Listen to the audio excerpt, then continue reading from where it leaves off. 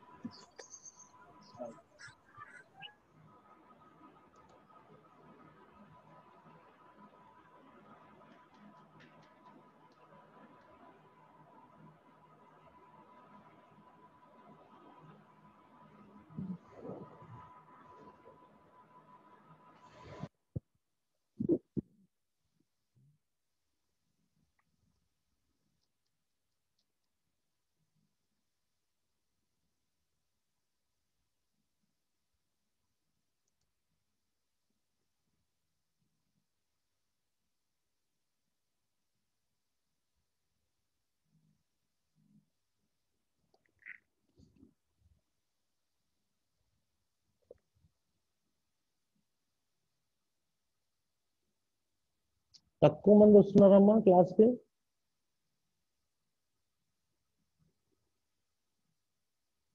Late వస్తే మళ్ళీ start చేయాలి.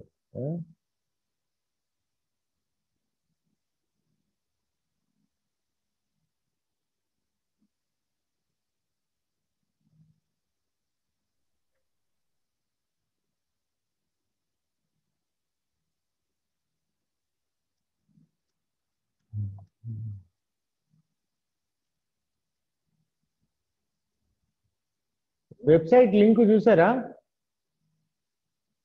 Hello hello sir, good morning sir. Good morning Nagaraju. Website link చూసారా? అది మీరు ఏంటి సార్?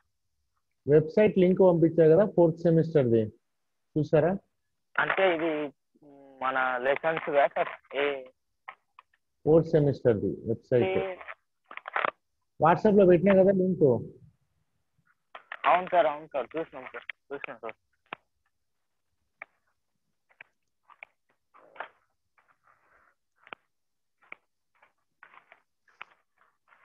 దిస్ వన్ మీరు చూసేటంటే మీ ఫోన్లో చూస్తే ఇక్కడ 3 లైన్లు ఉంటాయి. ఆ 3 లైన్లో ఇట్లా ఉంటుంది, చూపిస్తా చూడండి మీకు ఎలా ఉంటుందని. ఓకే, ఇది కంప్యూటర్లో చూస్తే ఇలా ఉంటుంది. లింక్స్ అన్ని పైన ఉంటాయి. ఓకే, పేజ్ లింక్స్ అన్ని కూడా. అదే మీరు మొబైల్లో చూస్తే ఎలా ఉంటుంది అంటే ఇలా ఉంటుంది. ఓకే, ఇక్కడ ఉంటాయి కదా, ఇది హోమ్ పేజ్. హోమ్ పేజ్లో సిలబస్ ఇవన్నీ ఇలా కనిపిస్తాయి. బట్ మిగతా పేజెస్ కావాలంటే ఇక్కడ 3 లైన్లు ఉన్నాయి కదా, ఇది క్లిక్ చేయాలి. క్లిక్ చేస్తే నెక్స్ట్ పేజెస్ ఇక్కడ కనిపిస్తాయి. Poetry,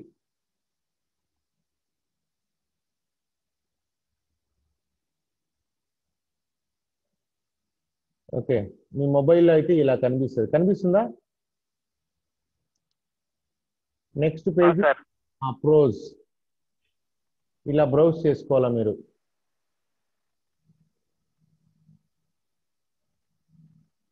next page vocabulary.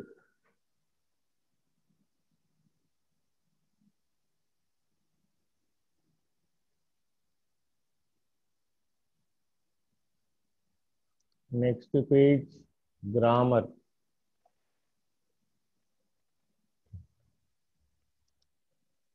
Next page writing, report writing ఉంటుంది. ఓకే, నెక్స్ట్ పేజ్ అనౌన్స్మెంట్స్ అని ఉంది. దీంట్లో మన గూగుల్ లింక్ పెట్టాను, మీకు ప్రతిసారి ఇబ్బంది లేకుండా. ఇక్కడ గూగుల్ లింక్ పెడితే గూగుల్ పేజ్ ఓపెన్ అవుతుంది. ఓకేనా? ఓకే, వెతుక్కోని అవసరం లేకుండా ఇది మీ మొబైల్లో బ్రౌజర్లో దీన్ని సేవ్ చేసి పెట్టుకోండి. ఇక్కడ స్టార్ మార్క్ ఉంటుంది, ఈ స్టార్ మార్క్ కొట్టారనుకోండి సేవ్ అయిపోతుంది. ఓకే, ఇక్కడ పైన స్టార్ మార్క్ ఉంటుంది కదా, సేవ్ బుక్ మార్క్స్ అని ఉంటుంది. ఈ బుక్ మార్క్స్ సేవ్ చేసి పెట్టుకుంటే మీరు ప్రతిసారి వెతుక్కోని అవసరం లేదన్నట్టు. అంటే ఇక్కడ స్టార్ మార్క్ ఉంటుంది కదా పైన బ్రౌజర్లో, ఆ బ్రౌజర్లో స్టార్ మార్క్ కొడితే కనుక ఈ పేజీ మీకు సేవ్ అయిపోతుంది. లింక్ కోసం మళ్ళీ మీరు వెతుక్కోని అవసరము ఉండదు అన్నట్టు. ఓకే, ఇవన్నీ చూడు book marks, Google sites, EDs Atmakur, ఇట్లా ఇట్లా మీ మొబైల్లో కూడా మనం సేవ్ చేసుకోవచ్చు. ఓకే, ఇప్పుడు డెస్క్టాప్ సైట్ చూపిస్తాను. ట్యాబ్ ఎవరిన అంటే ట్యాబ్లో ఇలా కనిపిస్తుంది. ఓకే, అదే డెస్క్టాప్ అయితే ఇలా కనిపిస్తుంది ఫుల్గా. ఓకే, కంప్యూటర్లో అర్థమవుతుందా? అయితే ఈ లింక్స్ అన్ని పైన ఉంటాయి కంప్యూటర్లో చూస్తే. మొబైల్లో చూస్తేనేమో ఇక్కడ సైడ్కి 3 లైన్లు ఉంటాయి, అవి కనిపిస్తాయి. ఓకే, ఫస్ట్ ఈరోజు మనం సిలబస్ చూద్దాం. థర్డ్ సెమిస్టర్ సిలబస్ మనకు 3 చాప్టర్లే ఉన్నాయి కదా, 3 చాప్టర్లు చేసుకున్నాం. నెక్స్ట్ ఫోర్త్ సెమిస్టర్లో కూడా సేమ్ 3 చాప్టర్సే ఉన్నాయి. ఓకే, సో ఫస్ట్ వన్ వచ్చి 2 పోయమ్స్ ఉంటాయి మనకు. ఒకటి యాజ్ ఏ గ్రూ హోల్డర్, ఫ్లవర్. ఇంకా ప్రోజ్లో 2 లెసన్స్ ఉంటాయి. ఒకటి Ambedkar grammar of anarchy except ఇది. Next one Ruskin bond kite maker, ఇది ఒక స్టోరీ ఇది. తర్వాత వెకాబులరీలో మొత్తము 3 ఉంటాయి. ఫ్రేజల్ వర్బ్స్ ఉన్నాయి, కామన్లీ కన్ఫ్యూజ్డ్ వర్డ్స్ ఉన్నాయి, టెక్నికల్ వెకాబులరీ, బిజినెస్ మీడియా ఉంది. అంతేకాకుండా రిపోర్ట్ రైటింగ్ అని ఉంటుంది మనకు. ఓకే, ఇంతకుముందు మనకు డిస్కర్సివ్ ఎస్ఏ అని ఒకటి వచ్చింది కదా, ఎస్ఏ రైటింగ్. సో ఇక్కడ రిపోర్ట్ రైటింగ్ ఉందన్నట్టు. ఓకే, దాంతోపాటు ఇంకా నెక్స్ట్ గ్రామర్లో పోతే 3 ఉంటాయి అన్నట్టు. కంకార్డ్, డిటర్మినర్స్, reported speech including reporting verbs. Okay, so ఈ విధంగా మనము చెప్పుకుంటూ పోతాం అన్నట్టు. సో ఫస్ట్ ఒక పోయం ఉంటుంది, ఒక స్టోరీ, ఒక లెసన్ ఉంటుంది. ఇది ఎస్ఏ, ఇది యాక్చువల్గా స్పీచ్. ఇది అంబేద్కర్ యొక్క స్పీచ్. ఇది ఫ్రేజల్ వర్బ్స్ ఉంటాయి, తర్వాత కంకార్డ్ ఉంటాయి. మరి ఇవన్నీ మీకు ఇక్కడ కనిపిస్తాయండి. పోయిట్రీ కింద తీసామనుకోండి, పోయిట్రీలో మనకు 2 లెసన్స్ ఉన్నాయి కదా, as I grew older by లాంగ్స్టన్ హ్యూగ్స్. Okay, ఇతను పోయిట్ పేరు అన్నట్టు. ఓకే, ఇది సరే పోయిట్ ఫోటో. ఇది పోయం. ఇది యాజ్ ఐ గ్రూ ఓల్డర్ అనేది పోయము.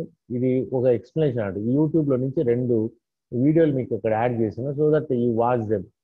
Next one flower by Alfred Tennyson. ఇది పోయం రెసిటేషన్. ఇది ఓకే, మీనింగ్ ఏముండదు, జస్ట్ పోయం ఎలా చదవాలనేది ఉంటుంది. ఇది ఆ రైటర్ యొక్క ఫోటో ఇది. ఓకే, సో 2 పోయమ్స్ ఉన్నాయి మనకు. ఇంకా ప్రోజ్ తీసుకున్నామంటే ప్రోజ్లో కూడా 2 లెసన్స్ ఉన్నాయి. ఒకటి వచ్చి grammar of anarchy BR Ambedkar. ఈ ఫోటో మనం చెప్పాల్సిన అవసరం లేదు, అంబేద్కర్ ఫోటో ఇది. ఓకే, ఇది స్పీచ్. ఓకే, యాక్చువల్గా ఇది అంబేద్కర్ కాదు, ఒక సినిమాలో స్పీచ్ అన్నట్టు. స్పీచ్ మాత్రం సేమ్ ఉంది. అంబేద్కర్ సినిమా ఒకటి వచ్చింది కదా, ఆ సినిమాలో ఒక యాక్టర్ సేమ్ స్పీచ్ని ఇక్కడ డెలివరీ చేస్తాడు. కొద్దిగా మార్పులు చేర్పులు ఉన్నాయి, కానీ ఇప్పుడు మనం ఏదైతే చదువుతున్నామో అదే స్పీచ్ ఇక్కడ ఉంటుంది అన్నట్టు. ఆ తర్వాత స్కాన్డ్ కాపీ ఆఫ్ టెక్స్ట్, ఇది మీకు ఆల్రెడీ తెలుసు. మీకు ఎస్ఏ కూడా 2 ఉంటాయి. Next one the kite maker by Ruskin bond. ఇది ఒక స్టోరీ. ఇది ఓకే, ఈ స్టోరీ ఇక్కడ ఉంది. యాక్చువల్గా 8th క్లాస్లో ఉంది ఇది, వేరే సిలబస్లో. ఈ స్టోరీ ఇక్కడ ఉంది. ప్లస్ ఈ రస్కిన్ బాండ్ గురించి కొంత ఇన్ఫర్మేషన్ ఉంది ఇక్కడ. అతని ఫోటో ఇది. సో 2 పోయమ్స్, 2 ప్రోజ్, మొత్తం 4 లెసన్స్ ఉండేది. తర్వాత గ్రామర్ మాత్రం 3 ఉంటాయి. వొకాబులరీలో 3 యూనిట్స్ ఉన్నాయి. ఒకటి ఫ్రేజల్ వర్బ్స్, తర్వాత కామన్లీ కన్ఫ్యూజ్డ్ వర్డ్స్. ఇవన్నీ మనకి యూట్యూబ్లో లింక్స్ నేను క్లాస్ చెప్పినవి ఉన్నాయి. ఇవన్నీ మీరు వినొచ్చు అన్నట్టు. వొకాబులరీ, టెక్నికల్ వొకాబులరీ 3 ఉన్నాయి అన్నట్టు. ఓకే, దీనికి పీపీటీలు కూడా ఉన్నాయి. ఓకే, పీపీటీలు ఉన్నాయి, ప్లస్ వీడియోలు కూడా ఉన్నాయి. ఇవి నా క్లాస్లో ఇవి. నెక్స్ట్ వన్ గ్రామర్ తీసుకున్నామంటే గ్రామర్లో కూడా మనకు 3 చాప్టర్లు ఉంటాయి. కంకార్డ్ ఉంటుంది, తర్వాత డిటర్మినర్స్ ఉన్నాయి, రిపోర్టెడ్ స్పీచ్ ఉంది అన్నట్టు 3. తర్వాత రైటింగ్లో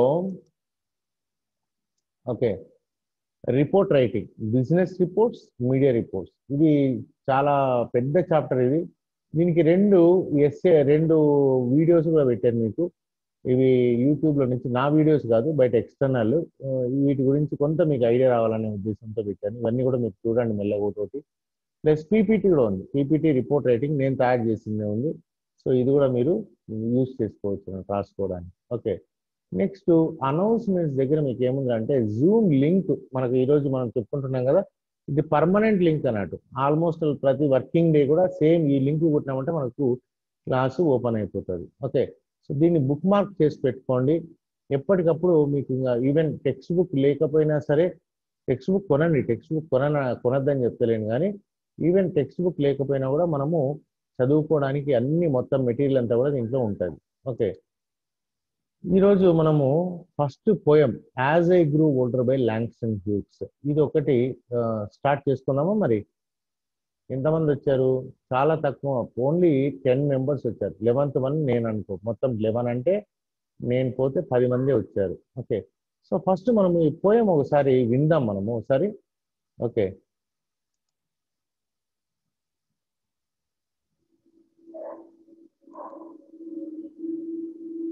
It was a long time ago. I have almost forgotten my dream. But it was there then in front of me, bright like a sun, my dream. And then the wall rose slowly, slowly between me and my dream. వినిపిస్తుందా ఇప్పుడు? Hello, వినబడుతుంది sir. Okay right, mute చేసుకోండి. It was a long time ago. I have almost forgotten my dream. But it was there then in front of me, bright like a sun, my dream. And then the wall rose slowly, slowly between me and my dream. Rose until it touched the sky, the wall, shadow. I am black. I lie down in the shadow. No longer the light of my dream before me, above me.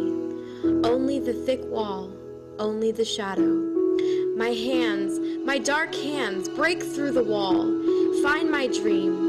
Help me to shatter this darkness, to smash this night, to break this shadow into 1,000 lights of sun, into 1,000 whirling dreams of sun. I have a dream that one day this nation will rise up and live out the true meaning of its creed. We hold these truths to okay, ఇది ఒకసారి విందాం.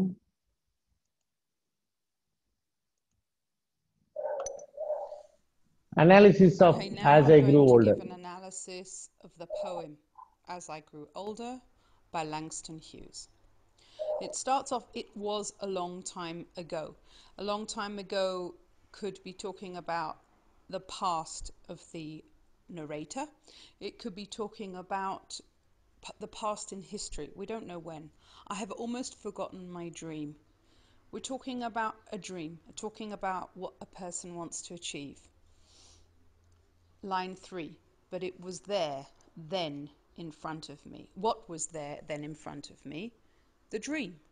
Person has a dream, he has a vision, an ideal in front of him, bright like the sun, something that is a very strong goal. My dream. Okay, again, we've got the repetition of the word. When you repeat a word, you make it more important. So there's one of the very key words in the poem is the dream. Then the wall rose. Okay, rose meaning it went up. The wall. Okay, what is a wall? A wall is something that stops you from getting to where you want to go or getting what you want. This wall is a metaphor, and it could be a metaphor for many things. It could be a personal metaphor. It could be a national metaphor.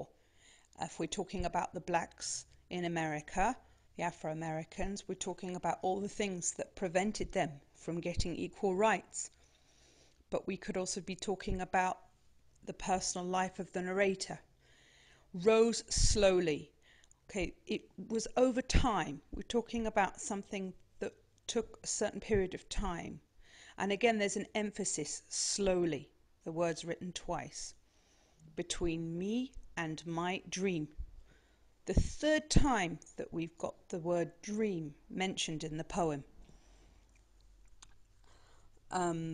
So obviously this is a key metaphor. Rose until it touched the sky. When something touches the sky, when you have a wall in front of you and it touches the sky, that means you can't see beyond it. It means the only thing you can see is the wall. The only thing you can see is the thing that prevents you from reaching out towards your dream, towards what you want. And line 13, we've got the wall. Again, this is now the third time that the wall is being mentioned. Shadow. I am black. Okay, a shadow is usually a negative connotation. When a person has a shadow on them, it means other people can't see them. When you're in the shadows, it means that you're in a very bad place. You're in a place where you are not recognized by people. And line 14, I am black. I am black doesn't just mean that he is a person who's African American. It also means he's a person who is covered by this shadow, by the shadow of how other people look at him. I lie down in the shadow, line 15. When you lie down, that means that you are you're weak. You're not standing on your feet. It's not a good image. Okay, no longer the light of my dream before me. So by line 16, there is no light. There's no great sun that's coming towards them. I also want you to think about the idea that when you have a goal or when you have a dream, that is what pushes you to do things, even if there's no end in sight, even if you've got a lot of problems and a lot of difficulties.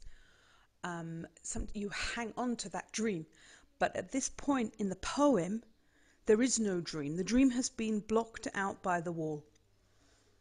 Okay, line 18, only the thick wall. Now we've got a description of this wall. It's not just a wall, it's a thick wall. It's a wall that's very hard to penetrate. Only the shadow. What is left when you don't have light? You have shadow. My hands, my dark hands. Okay, this person's looking in front of them as a very strong image. And again, it's twice, for one sentence after the other. My hands, my dark hands. And there's an exclamation mark, which means that something has changed in the poem. There's a point of drama and tension. Break through the wall. So the person's hands are breaking through the wall. Find my dream. It's like a desperation here. Help me to shatter this darkness. I don't know who it's talking about. It could be that my hands help me to shatter this darkness. Or it could be calling on other people. It could be calling on the nation of Afro-Americans to help him shatter the darkness. Shattering the darkness. Darkness doesn't really shatter, but you've got a very strong image of breaking something down. What shatters? A glass shatters, a mirror shatters, and the darkness has to shatter like the wall. Okay, to smash this night, to break this shadow. Okay, now we know that the wall, the shadow, the bad period of time the person's going through, it's something that must end. There's some kind of command here. Into 1,000 lights of sun. Okay, so what happens is that we're looking at a transformation that is to take place. We don't know if it's taking place now. It might take place in the future. It's not 100% clear. Into 1,000 lights of sun, meaning that once you break the shadow, you have a huge amount of light, and there's a big accomplishment that has to take place. Into 1,000 whirling dreams of sun. The images of dreams.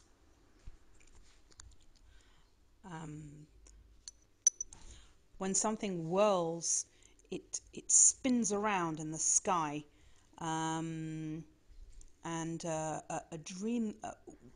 Why would there be 1,000 whirling dreams? Well, it could be that the poet dreams of a lot of different things, that he has dreams and ambitions for himself, for his family, who knows? Or it could be individual dreams of different people who want to achieve something. But 1,000 whirling dreams of sun, the end is definitely positive, because the sun has taken over the darkness. I just want to go back over, now I've gone through the poem, over the images again, just that we understand that there are 4 key images that we have to remember in the poem. We have the image of the dream, okay, the dream that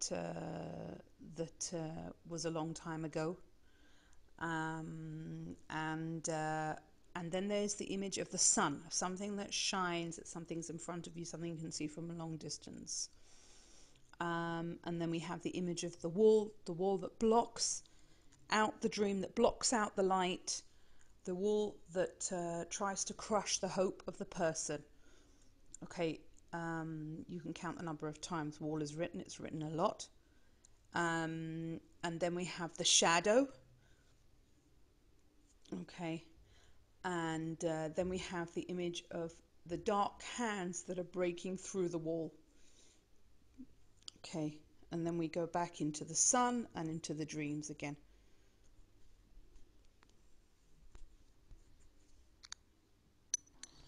The poem is written in very short sentences. And usually when you have something short, it's usually you don't want to waste your words. You're saying something which is important, which is urgent, you know. When you talk to a person, you want them to do something. You don't say, oh, would you mind if you could just go over there and pick up that glass and pour me a nice cool glass of water. You would say, if you really want water, you say, go get me water. I need water. And one of the reasons why the sentences are so short is it makes it sound urgent. It makes it sound immediate. It's not something that can wait. There's a use of exclamation marks.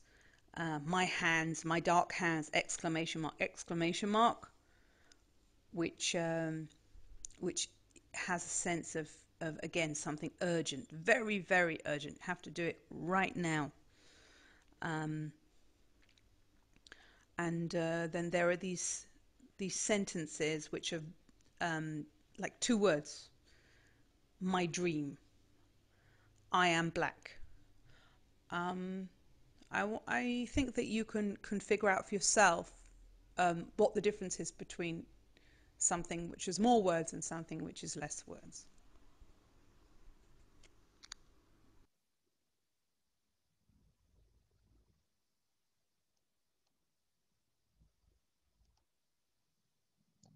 Okay, ఇప్పుడు మీరు ఈ 2 విన్నారు కదా, ఏమైనా అర్థమైందా poem గురించి?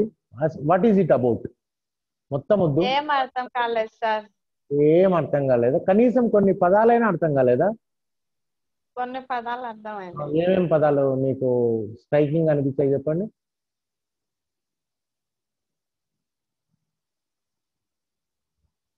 ఏ పదాలు మీకు స్ట్రైకింగ్ అనిపించాయి?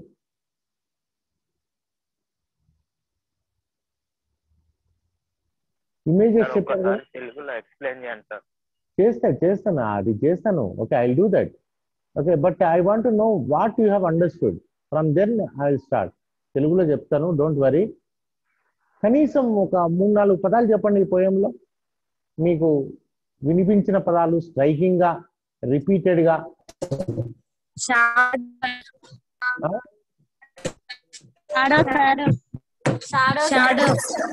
Okay, very good. Black. Okay, black. తర్వాత సన్, డ్రీమ్ కదా, బ్లాక్ హ్యాండ్స్ కదా.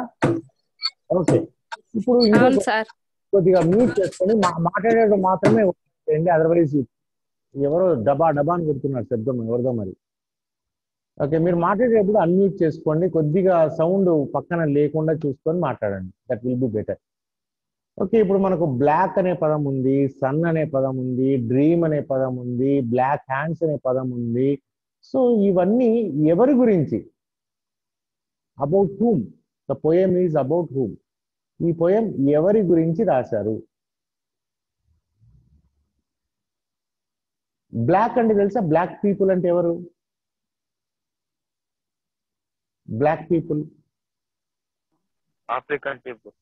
Yes, African people. ఆఫ్రికాలో ఉండేవాళ్ళు కాదు, యాక్చువల్ గా అమెరికాలో ఉన్నటువంటి ఆఫ్రికన్ పీపుల్ గురించి ఈ పోయం రాశారు. సో మరి ఏమైతే సార్, అమెరికాలో మొత్తం ఫ్రీడమ్ ఉంది, అక్కడ ఫుల్ ఫ్రీడమ్ ఉంటుంది, అందరూ ఈక్వల్ అని మీరు అనొచ్చు. మన ఇండియా వాళ్ళు ఎక్కడ ప్రపంచంలో ఉన్న వాళ్ళందరూ కూడా అమెరికాకు పోతూ ఉంటారు, అవునా కదా? మరి అయితే ఈ మధ్య పోతున్నారు ఈ black people suppose to be in dark continent, చీకటి ఖండం అంటాం కదా ఆఫ్రికాను. అక్కడ చదువు ఉండదు, ఇంకా చాలా వెనుకబడినటువంటి జనాలు ఉంటారు. మరి వీళ్ళందరూ అమెరికాకి ఎందుకు పోయినారు? Why did they go or how did they go? ఎందుకు వెళ్ళారు, ఎలా వెళ్ళారు? ఈరోజు చాలా మంది బ్లాక్ పీపుల్ అమెరికాలో ఉన్నారు. వాళ్ళు ఎందుకు పోయినారు, ఎప్పుడు పోయినారు, ఎలా వెళ్ళారు? ఈ క్వశ్చన్ ఎప్పుడన్నా మీకు ఆలోచించారా? మన వాళ్ళు అయితే బాగా చదువుకొని ఉద్యోగం కోసం పోయారు. మరి వీళ్ళందరూ ఎక్కడి నుంచి వచ్చారు? అక్కడికి ఎక్కడి నుంచి వచ్చారు? మరి ఆఫ్రికా నుండి వలస వచ్చింది సార్.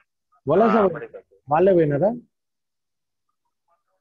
ఆఫ్రికన్స్ అమెరికాకి వచ్చింది సార్. వాళ్ళకు ఆఫ్రికాలో తినడానికి ఆహారం లేకపోతే వలస పోయినారు అంటావు కదా, కానీ తప్పది. ఓకే, వీళ్ళు ఆల్మోస్ట్ ఆల్ తప్పు, నువ్వు చెప్పింది తప్పు అంటున్నాను. ఓకే, ఆఫ్రికా వాళ్ళు అమెరికాకు పోయేంత స్తోమత కానీ ఏం కానీ లేదు. అమెరికాకు పోవాలంటే కూడా దానికి స్తోమత ఉండాలి కదా పోవడానికి. వాళ్ళకి ఓడలు కావాలి, లేకపోతే ఇంకేదైనా కావాలి, ఆ విమానంలో పోవడానికి డబ్బు కావాలి. ఓకే, ఇవన్నీ ఉంటాయి కదా. మరి ఇవన్నీ వాళ్ళకు ఉన్నాయా? చాలా పేదవాళ్ళు, అసలు చదువు లేదు. వీళ్ళంతా ఎప్పుడు పోయినారంటే అమెరికాకి ఆల్మోస్ట్ 17th సెంచరీలో 18th సెంచరీలో అమెరికా ఎప్పుడైతే కనిపెట్టినారో అప్పటి నుంచినే వీళ్ళు అమెరికా ఏ విధంగా వైట్స్ యూరోప్ నుంచి అమెరికాకు పోయినారో, ఆఫ్రికా నుంచి అమెరికాకు అదే టైంలో ఆల్మోస్ట్ అదే టైంలో అమెరికాకు వెళ్ళారు కాదు, తీసుకోపోబడ్డారు. ఆల్మోస్ట్ కిడ్నాప్ చేసుకొని తీసుకుపోయారు. ఎందుకంటే అమెరికాకు యూరోపియన్స్ అందరూ ఎందుకు వెళ్ళారు? వ్యవసాయం చేసుకోవడానికి వెళ్ళారు, ఇండస్ట్రీ కోసం కాదు. ఇది ఇండస్ట్రియలైజేషన్ అయిపోయింది. యూరోప్లో ఇండస్ట్రియలైజేషన్ అయిపోయి అక్కడ పంటలు పండించడానికి భూమి చాలా తక్కువ. ఓకే, ఇంకోటి చలి ప్రాంతం, పంటలు సరిగా పండవు. సో ఉపాధి కోసం వలస వెళ్ళిన వాళ్ళు ఎవరు అంటే ఈ యూరోపియన్స్ వెళ్ళారు. యూరోపియన్స్ అంటే ఎవరు? బ్రిటిష్ వాళ్ళు వెళ్ళారు, జర్మనీ వాళ్ళు వెళ్ళారు, ఫ్రెంచ్ వాళ్ళు వెళ్ళారు, డచ్ వాళ్ళు వెళ్ళారు. ఆల్మోస్ట్ యూరోప్లో ఎన్ని దేశాలు ఉన్నాయో అన్ని దేశాల నుంచి ప్రజలు అమెరికాకు వలస పోయినారు. ఆడపోతే America was a very large country. ఎంత పెద్ద దేశం అంటే ఇక్కడ వీళ్ళ కనీసము ఒకరొక్కరికి 1 ఎకరా 2 ఎకరాల భూమి ఉంటే చాలా ఎక్కువ. ఎందుకంటే చాలా చిన్న చిన్న దేశాలు, యూరోప్లో ఉన్న దేశాలన్నీ చాలా చిన్నది. ఎంత చిన్న దేశాలంటే మన తెలంగాణ కంటే చిన్న చిన్న దేశాలు ఉంటాయి అక్కడ. ఓకే, తెలంగాణ ఆంధ్ర కలిపితే కూడా అంతకంటే చిన్న దేశాలు ఉంటాయి. మరి అక్కడ పోతే వ్యవసాయం బాగా పండుతుందంటే పండదు, చలి ప్రాంతాలు సరిగా పండవు. కానీ America was a rich land. ఒక్కరొక్కరికి ఆడ ల్యాండ్ ఎట్లా అంటే ఆడ గవర్నమెంట్ లేదు, ఏం లేదు. ఓకే, వీళ్ళు వెళ్ళినప్పుడు గవర్నమెంట్ లేదు. వీళ్ళు ఎంత దూరం పోయి ఇది నా భూమి అనుకుంటే వాళ్ళదే భూమి. ఒక్కరొక్కరు సుమారు ఒక 20,000 ఎకరాలు 30,000 ఎకరాలు ఆక్రమించుకున్నారు. 20,000 ఎకరాలు 30,000 ఎకరాలు 50,000 ఎకరాలు. ఇంకా వాడి ఇష్టం, ఇదంతా నాదే అంటే నాదే, ఎవడు అడిగేవాళ్ళు లేడు. అర్థమైందా? అలా అయింది. మరి వ్యవసాయం వీడు ఒక్కటి చేయగలరా? వీడు పోయింది ఒకటే, ఒక ఫ్యామిలీ పోయి ఉంటుంది. వాళ్ళ ఫ్యామిలీలో ఎవరు ఉంటారు? వాడు ఉంటాడు, వాడు భార్య ఉంటారు, 2-3 పిల్లలు ఉంటారు. మరి 5 మంది 10,000 ఎకరాలు వ్యవసాయం చేయగలరా? చేయలేరు. మరి వీళ్ళకు చేయడానికి మనుషులు కావాలి. మరి యూరోప్ నుంచి వచ్చిన వాళ్ళందరూ కూడా దొరనే, ఎందుకంటే వాళ్ళు బాగా చదువుకున్నారు, మంచి తెలివితేటలు ఉన్నాయి. అందరూ కూడా భూమి ఎంతగా ఏడబడితే ఆడుంది, ఒకడొకడు పోయి ఆక్రమించుకుంటున్నాడు. పని చేయమంటే చేస్తారా? చేయరు. మరి పని చేయడానికి కూలి వాళ్ళు అవసరం అవుతారు. మరి కూలి వాళ్ళు ఎక్కడి నుంచి వస్తారు? ఎవరన్నా రండి మీకు కూలి ఇస్తామంటే వస్తారా? రారు. అంత దూరం ఎవరు వస్తారు? రారు. సో వీళ్ళకి ఆఫ్రికాలో ఉన్నటువంటి బ్లాక్ పీపుల్ ఒక మంచి సోర్సెస్గా హ్యూమన్ రిసోర్సెస్గా దొరికారు.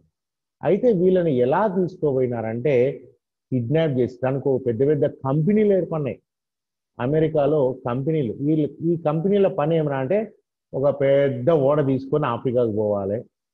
అక్కడ పిల్లల్ని జనాల్ని దొరికిన ఆ వేట, మనం జంతువుల్ని వేటాడతాం కదా, ఓకే, ఆ జంతువుల్ని వేటాడినట్లు మనుషుల్ని వేటాడి ఆ ఓడ నిండా నింపుకొని మళ్ళీ అమెరికాకు వచ్చి అమెరికాలో సంతలో నిలబెట్టి మనం ఈ పశువులు అమ్ముతాం కదా అట్లా వాళ్ళని అమ్మడం. సో వీళ్ళు కొనుక్కోపోయి ఒక బానిసల్లాగా వాళ్ళ దగ్గర పని చేయించుకోవడం. ఇట్లా సుమారు ఒక 100-200 సంవత్సరాలు జరిగింది. ఈ తతంగం అంతా 100 సంవత్సరాల పైనే జరిగింది. ఇంత భయంకరమైన అంటే వాళ్ళని మనుషుల్లా కూడా చూసేవాళ్ళు కాదు. వాళ్ళ యజమాని వాళ్ళని చంపినా సరే కేసులు ఉండేటివి కాదు. వాడి ఇష్టం, వాడు మనిషి కాటు ఇష్టం ఉంటే చంపుకోవచ్చు, ఇష్టం ఉంటే వెయిట్ చేసుకోవచ్చు, ఏమన్నా చేసుకోవచ్చు. ఒక అనిమల్స్ లాగా వాళ్ళని ట్రీట్ చేయడం అనేది జరిగింది. సో ఆ తర్వాత అబ్రహాం లింకన్ వచ్చిన తర్వాత ఈ స్లేవరీని బ్యాన్ చేశాడు. స్లేవరీని ఏం చేశాడు? బ్యాన్ చేసి స్లేవరీ ఉండకూడదు. సో అందరూ బ్లాక్స్ అందరూ కూడా ఫ్రీ అయిపోయినారు. ఇంకా వాళ్ళకు they are no more slaves to anybody. మరి వాళ్ళు ఏం చేయాలి? వాళ్ళ భూములు లేవు. ఓకే, వీళ్ళ తెల్లవాళ్ళందరికీ భూములు ఉన్నాయి, ఆస్తులు ఉన్నాయి, అన్నీ ఉన్నాయి. ఇప్పుడు వీళ్ళ దగ్గర ఏమీ లేవు. ఓకే, పోతే చదువుకున్నారంటే చదువు లేదు. ఓకే, మొత్తం బానిసల్లాగా వాళ్ళ పొలాలు దున్నడము ఇవే పని అన్నట్టు. ఆ పని చేసుకుంటూ ఉన్నారు. ఆస్తులు లేవు, చదువు లేదు, ఏం లేదు. వాళ్ళకు ఉన్నదంతా ఒక ఫ్రీడమ్. సో మరి ఏం చేయాలి? రకరకాల వాళ్ళ దగ్గరే మళ్ళీ అప్పుడు కూలీ పని చేయడం మొదలుపెట్టారు.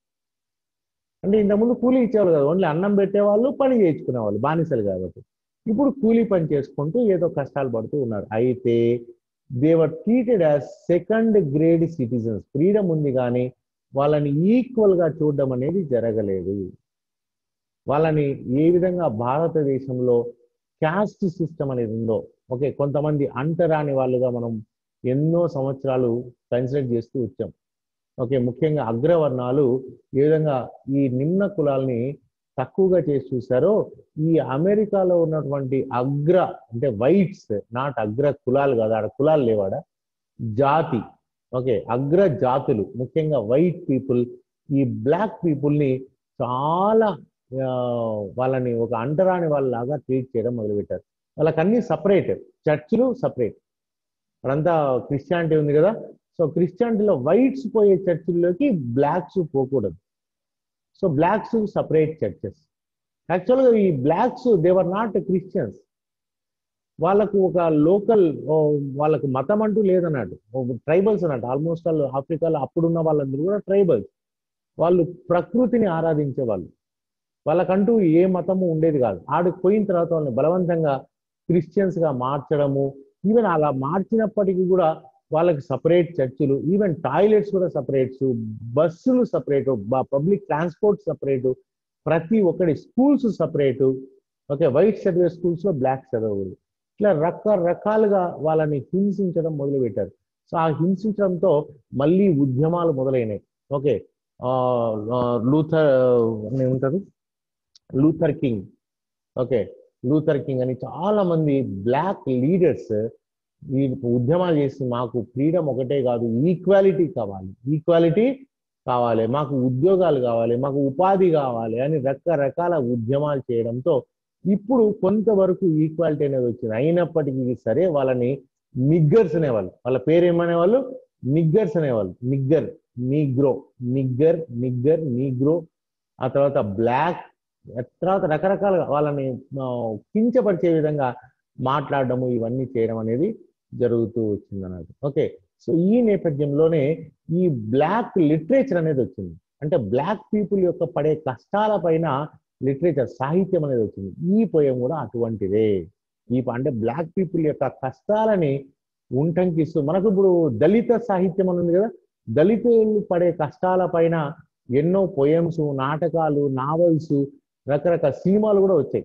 ఓకే, అదేవిధంగా ఈ బ్లాక్ లిటరేచర్ పైన చాలా మంది బ్లాక్ పీపుల్, ఇతను కూడా బ్లాక్ పీపుల్, రైటర్ కూడా మనకు లాంగ్స్టన్ హ్యూగ్స్ అనేది బ్లాక్ మ్యానే. మరి వైట్ ఉన్నాడు కదా అంటే ఆడ మళ్ళీ చాలా మిక్సప్ జరిగింది అన్నమాట. ఈ బ్లాక్ పీపుల్ ఈ ఆఫ్రికా నుంచి పోయిన తర్వాత ఈ వైట్ పీపుల్ వాళ్ళని రేప్ చేసి పిల్లలు పుట్టి, so they are mixed up. Okay, వాళ్ళు పిల్లలు కూడా కొద్దిగా వైటిష్గా మారడం జరిగింది. But they are black.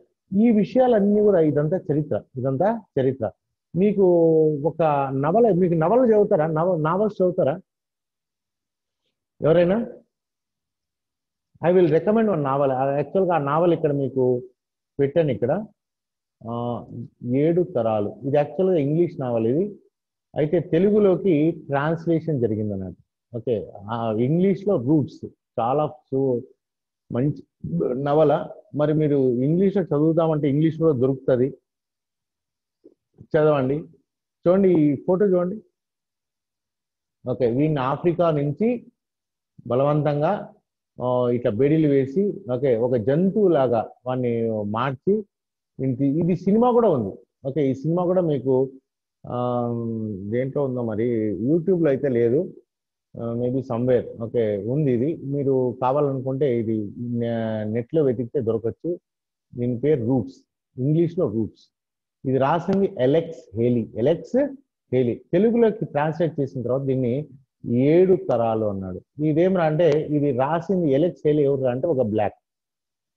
Okay, ఇతనికి ఒక క్వశ్చన్, ఇంతకుముందు నేను మీకు క్వశ్చన్ అడిగినా కదా, అసలు ఈ బ్లాక్ పీపుల్ అమెరికాలో ఎందుకున్నారు, ఎలా వచ్చారు? ఇదే క్వశ్చన్ మనకి ఎలెక్స్ హేలీ కూడా అనిపించింది. అసలు నేను ఆఫ్రికాలో ఉండాల్సిన వాడిని అమెరికాలో ఎందుకున్నాను అని పెద్ద రీసెర్చ్ చేసి, ఇది నిజంగా జరిగిన కథ, ఇది అబద్ధం కాదు, నిజంగా ఒక రీసెర్చ్ చేసి రాసినటువంటి నవల ఇది. రీసెర్చ్ చేస్తే మొత్తం అంతా సుమారు ఒక 5-6 ఇయర్స్ రీసెర్చ్ చేస్తే లాస్ట్కి తెలియదు ఏమంటే, 7 తరాల ముందు, 7 ఏజెస్ ముందు వీడన్నట్టు కుంటా కింటే, వీని పేరేం పేరు? కుంటా కింటే. వీడిని ఈ అమెరికా వాళ్ళు దొంగతనంగా కిడ్నాప్ చేసి తీసుకొని వస్తారు అన్నట్టు. ఈ నవల 124 పేజెస్, అంటే 124 అంటే 240 పేజెస్ ఉంటాయి, డబుల్ ఉంటుంది. ఇది ఈ అందరినీ నేను చదవమని నేను రికమెండ్ చేస్తున్నాను, ప్రతి ఒక్కరు. ఎందుకంటే అమెరికాను చాలా గొప్ప దేశంగా మనకు అనుకుంటూ ఉంటాం, కానీ ఇది చదివిన తర్వాత మీ అభిప్రాయాలు మారుతాయి. ఏ విధంగా అమెరికా ఈరోజు అంత గొప్ప దేశం అయిందిరా అంటే, ఎంతో మందిని ముంచి కానీ కాలేదన్నట్టు. ఈ నవల ప్రతి ఒక్కరు కూడా మీరు చదవండి, ఎందుకంటే ఇది నాలెడ్జ్ కోసం, ఇది మన ఎగ్జామ్ కోసం కాదు. చాలా బ్యూటిఫుల్గా ఉంటుంది ఈ నవల. నేను ఈ నవల ఆల్మోస్ట్ 7th క్లాస్లోనే 8th క్లాస్లోనే చదివాను ఇక్కడ ఈ నవల. ఓకే, నవల నేను కొనుక్కొని చదివాను. ఇది మీకు ఇది ఇది సాఫ్ట్ కాపీ దొరికింది, నేను మీకోసమే వెతికి మీకు ఇది చదివించాలి మీ చేత అనే ఉద్దేశంతో వెతికి పెట్టాను. మీరు మొబైల్లోనే చదువుకోవచ్చు. ఒక్కసారి చదవడం మొదలుపెట్టిన అంటే చాలా ఇంట్రెస్టింగ్ అయిపోయి ఒక్క రోజులో చదివేస్తారు. ఇది 1 day, it doesn't take more than 1 day. ఒక 3-4 అవర్స్ చదివేయచ్చు ఇది. ఓకే, సో ప్రతి ఒక్కరు చదువుతారా ఇది నవల? చదువుతాం సార్. చదవండి అమ్మా. దీంట్లో లింక్ ఉంది, ఆ లింక్ తీసుకుంటే మీకు ఓపెన్ అయిపోతుంది. దాన్ని డౌన్లోడ్ కూడా చేసుకోవచ్చు, మీ మొబైల్లో చూసుకొని చదవచ్చు. 1 డేలో మీరు కంప్లీట్ చేయొచ్చు. సో ఇక్కడ ఈ పోయం కూడా ఈ బ్లాక్ పీపుల్ యొక్క కష్టాలని తెలియజేసేటటువంటి పోయం. ఓకే, ఇప్పుడు ఏమైనా మీకేమైనా అర్థమైందా? ఇప్పుడు మళ్ళీ ఒకసారి వినండి. As I grew old. ఇంతకీ యాజ్ ఐ గ్రూ ఓల్డర్ అంటే ఏంటి, అర్థం ఏంటి? యాజ్ ఐ గ్రూ ఓల్డర్, నేను పెరుగుతున్న కొద్దీ, ఎందుకంటే మనం ఎవరైనా పుడతానే కూడా they are free. For example ఒక ఎస్సీ కుటుంబంలో కానీ ఎస్టీ కుటుంబంలో కానీ పుట్టిన వాడికి నేను తక్కువ అనే ఆలోచన ఉండదు. కానీ మెల్లగా పెరిగే కొద్దీ వాడికి అన్ని తెలిసి వస్తాయి అన్నట్టు. ఓహో, నేను తక్కువ కులంలో పుట్టాను. ప్రతి చోట అడుగుతూ ఉంటారు, నీ కులం ఏది, ఇట్లా అడుగుతూ ఉంటారు. సో ఈడ కూడా బ్లాక్ పీపుల్ పుట్టిన వెంటనే వాళ్ళకి ప్రతి ఒక్కరికి ఏదో సాధించాలనే కోరిక ఉంటుంది. కానీ మెల్లగా పెరిగే కొద్దీ తెలుస్తా అంటే ఎంత రిస్ట్రిక్షన్స్ లో ఉన్నాము, ఎన్ని ప్రాబ్లమ్స్ లో ఉన్నాము అని.